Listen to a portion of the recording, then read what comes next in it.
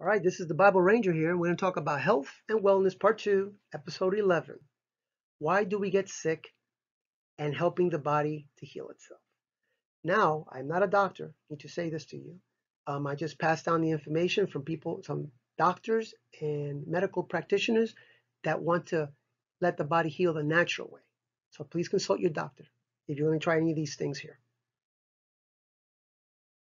Okay, how do we get sick? Let me name a few. Your pH is not balanced, living in dehydration, not drinking enough, basically, water, through an infection or the aging process, what you're eating, your diet, your lifestyle, your genetics, and I want to add something to this here. There's something called epigenetics, which is basically, I heard this person of medicine say that, the genetics that you have between your families loads the weapon, but your lifestyle and what you eat actually is the trigger. So don't let it be just because genetics, because my parents had it, I'm going to have it. It doesn't have to be like that. Environmental toxins, what's around you basically, or where you work. But I believe there's one bigger fact than all the other ones, and it's called stress. All right, stressors in life. Emotional and mental manifestations. As an example, you're worrying about these world events, the civil unrest, like these things going on today, COVID-19, wearing that mask, people at work, unemployed, family problems. You'll notice that the amount of watching negative news will be proportional to the amount of your stress level. So just cutting the news alone is going to really help you out. Now, stress can make you sick, cause depression, cause you to lose your job, your family hardship, or even suicide. Please don't ever think of suicide. Of course, when things are down and out, Satan is going to do his best to try to get you out. So don't ever think that no matter how tough this life is going to be in this world, things will get better. It's reducers. Get a full night's sleep or take a nap if you're good at that. Get a massage. Breathe deeply. And this increases the oxygen that goes into your cells and is actually very healthy for you. Listen to calming music. Praying and meditating. And what I mean by that, you're thinking about what God's word says, how he wants you to act. Give your worries to the Lord because he cares for you. Exercise and walk. Not everybody can jog, but most people can walk. Just walking alone is very healthy. And you might not necessarily want to walk through traffic. You might want to walk through the woods or some place where it's just more stressless. Laugh. Laugh as much as you possibly can. I mean, listen to some good, clean comedy. Praise and worship. Get into God's word and his promises. And be thankful and just practice thankfulness. Sex with your spouse. I mean, there's actually so many studies about how it helps you live longer. Get a pet, get a hobby that relaxes you, knitting, woodworking, something that you find that is actually enjoyable. Socializing, the best you can with this one. Drink good green tea. All right, medicine today versus self-healing. Now, with today's medicine, they basically diagnose and they do disease management and they put you on some kind of regimen of a pill or some kind of medication. And many times they're just managing it so it won't get any worse. And many times you're there taking medicine for the rest of your life. Now, when it talks about healing, you're removing whatever obstacles are in the way of your body's natural tendencies to repair itself. Because God has made this body incredibly well. But when it's got too many obstacles, it's got too many battles to fight, it can't heal like it's supposed to. For example, you don't think about or you don't have to worry about once you get a cut, it heals itself. Or you break a bone and it's reset and it's in a cast so it won't move or break again, but the body is the one that's healing it. So the body can heal incredibly well. Let's talk about pH balance. Now, pH has a range between 0 and 14. 0 being like a battery acid here, and 14 will be something close to like Drano, like a drain cleaner. However, when I looked up Drano, it was only 11. But something like Drano, it would be a total alkaline. Now, the stomach is actually about a 1. That's incredible, super powerful. Some people have a 2 or a 3 because they're having maybe some issues. But if you think about it, look at 2. Lemon juice is about a 2, and then vinegar is about a 3. So, so you know that's a huge range. I mean, you can digest anything with your stomach pretty much, but you can't digest everything with lemon. Water now is in the middle. It's a 7.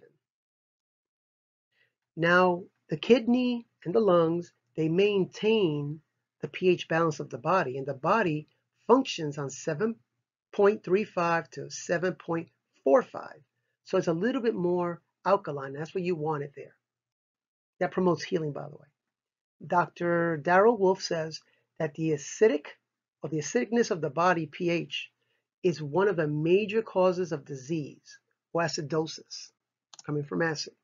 If the body is too acidic, it can cause osteoporosis issues because this is the way it works. If it's too acidic, it's looking to balance itself out. You have in your body, everybody has minerals in their bodies, and the biggest source of minerals is the bones. So if it's too acidic, it wants to pull the minerals out of your bones, and now your bones are weak, giving you osteoporosis issues. Now, terminal cancer patients, when they test their urine and they test their saliva, they range, almost all of them, there's always exceptions, but almost all of them come somewhere in the range of 4.0 to 5.5, which is extremely acidic. Don't forget, these numbers are exponential. They don't add, they multiply. It's kind of like the Richter scale. It's a huge difference between a 5 earthquake and a 6 earthquake. Huge difference. Same thing with this scale here, pH scale. But the pH's major cause, what makes it acidic and makes it get really low, is this. And this is going to be, prepare yourself. It's going to be a little disgusting. It's going to be something called putrefaction. I'm not saying the word 100% right, but what that is fecal waste reabsorbed into your body, into your system. Because, and I try to give you a real picture, these are pipes here, these are pipes. But I try to get you a real picture of the intestines, and it was utterly disgusting. I couldn't even do it. But your intestines, your large intestines, would look something like this when you haven't done a cleanse for a long time, or years or months. I'm not sure exactly. But you want it more like this. Okay? And what happens is this throws out toxins into your body, and your body reabsorbs it. Now think about this. When it starts to reabsorb its own toxins, it's actually called toxemia, which means dirty blood. And how can you heal yourself? How can the body heal itself when it's fighting all these poisons? So it's got to say, where am I needed the most? Wow, I'm being poisoned. Let me go take care of this poison here. So that's where it goes, and other things that wouldn't normally bother you starts to come out of you. And that was according to Dr. Darrell Wolf. Now he says this also, that the average person, this man as an example, carries 10 pounds of fecal matter that is putrefied. They're rotting, okay? And you don't have to have a belly. You know, he probably has way more than 10 pounds of it, okay? So when a person has poor diet, poor digestion, sluggish colon, which is the large intestines, it reduces the function of the liver and the kidney, and it leads to toxicity in the body and a lack of oxygen at a cellular level. So your cells need oxygen to survive and to fight other things. If it doesn't have it, it starts getting sick. Now, it leads to more problems. Now, basically, low oxygen, like in this picture here, this is your blood cell. Low oxygen leads to more problems. And when your immune system is suppressed, is low, it can't protect itself efficiently like it's supposed to. Now you have bacteria, and you have viruses, and now you have fungus, and you have parasites. Wait till we get to that subject. Are allowed to propagate or breed inside of you, and you end up getting sick. Now, of course, it's causing this dirty blood, and we talked about toxemia. causing the cells to die or change into even cancer cells. All right, your body is crying out for help. First, you get a toxic colon. Then you end up with toxic blood and toxic liver and toxic kidneys and, and toxic bladder. And then you have the lymphatic system starts to have problems too. This is a domino effect that happens to the body. It's difficult for your body to heal when you're having all these problems. Your body gives you signs as a cry for help. It's saying, hey, I'm talking to you. Look at these problems I'm having. And you know what we do? Nothing. Or we'll go to the doctor, because of you think it's a particular issue. For example, these are minor issues that you're having some type of problem. You have bad breath, and I'm not talking about when you first wake up, but throughout the day. You have body odor. Yeah, it's not normal to have body odor, believe it or not. Think about this. You put on deodorant, or we put on deodorant so you won't smell the rest of the day. However, how many 3-year-olds that play around all day, you ever smell them, and they don't smell that much? We smell like in 20 minutes. They can run for hours and hours and smell very little. Or you're going to the restroom and you smell more than normal, and you're kind of embarrassed using other people's bathrooms. Now you can have intermediate problems because the problem is going on more years and you're not taking care of it. You can have systemic candida, and basically it's a bad ratio between the good bacteria and the bad bacteria. You need both, but you have to have a good ratio. If you let problems persist, you end up with gout, arthritis, sinus problems, skin disorder, headaches, or chronic fatigue. You're always tired because these things are going out in your body, are going on. Now you end up with major issues like heart disease and cancer and stroke and diabetes. Now you're having a bigger problem here. But you can overcome these. For example, how would you fix a car that had a problem? If you had a car with sluggish oil, what would you do? Very simple. You drain it, you change the oil, you change the oil filter. Now, with the car, you can only go so far. If the damage is caused, the car doesn't repair itself. You have to put actually new parts or something.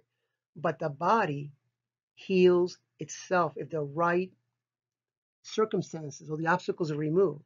That's incredible. All right, help your body heal itself. It needs your help. It's overloaded. The liver is working overtime until it becomes chronically fatigued. And it's like, what's the use? I try, and I can't do all this work. And then things go through it that are not supposed to go through it. It's not filtering like it's supposed to. And here comes the side effects. You go to the doctor and he tells you, don't worry, these are signs of aging. You can accept that and take your pills for life, or let's clean up this mess, literally. It's called detoxifying. All right, there's an order though. And the order is, these are recommendations by many health practitioners and medical doctors. This is what they say. This is the order that they would like you to use the most. All right. By the way, these presentations, some of these pictures, you might want to stop these things or look at them over again because some of these pictures are pretty incredible. I don't know if there's a huge difference between these two intestines. That's incredible. But I hope you get that result. You need to do a colon cleanse first because that's where the infections and the poisoning is coming out of the poisoning. And once you get all that poison out of your body, then you can do other things. You can actually attack the parasites because parasites, they're taking away your nutrition. So not only are you being poisoned, but now you have no nutrition. So you got to take care of them next. You do a kidney cleanse. Number 4, you do a liver/gallbladder cleanse. And number 5, you do a blood cleanse. All right, consult your doctor. I'm not a doctor. I'm just giving to you information that I read from doctors and from medical practitioners and people that care about your health. The natural way. Those steps before those 5 steps, I'm going to cover them in detail in the next video. I didn't want this video to be very long. prepare yourself mentally while the next video comes on. Educate yourself in what you need to educate yourself on. And the best time to start this will probably be Saturday morning, because by the time the weekend is over, most of your system has been cleansed already, okay? Because you're going to need a restroom, and you're going to need it close to you. You're going to go there frequently. You might get something called detox flu or a healing crisis. And basically, you feel worse during the event and after the cleanse. But that's not everybody. That's a few people, but it can definitely happen. Keep that in mind. Also, the accumulation of toxic material must be processed to be removed from your body. And in doing so, this is where the detox flu comes from, and the healing crisis. There's a lot of stuff being removed from you, and your body kind of goes into shock a little bit. Right? Don't get discouraged. It'll be over in a few days, and you're going to feel a lot better. Most people will feel a lot better. All right. Now, why do we really get sick? This is really important. In Romans 5:12, and please read all the way through 15, but I only put one verse here. Wherefore, as by one man's sin entered the world, and death by sin, and so death passed upon men, for all have sinned. And this is the major sickness right here, that everything was perfect, Adam and Eve sinned, and now we die and we get sick. And even if you follow all the processes of being healthy and you get to live to 120 years old, eventually you're going to die. Whether you're a full vegetarian, a meat eater, it doesn't matter. You're going to die. And we are going to be accountable to the Lord. So, while God has given us a free gift, please repent and receive his gift. Just in a prayer. You don't have to be fancy. Just say, Lord, I repent. Lord, I receive you, and just live for him. That's all. Start reading the Bible. Start in the book of John. So, if this information has been valuable, please subscribe, thumbs up, and please pass the word. A lot of people will need this. Most people have some type of sickness or some kind of issue they need to fix. Please pass the word. And this is the Bible Ranger, keeping the Bible simple, but yet rich in content. Thank you very much.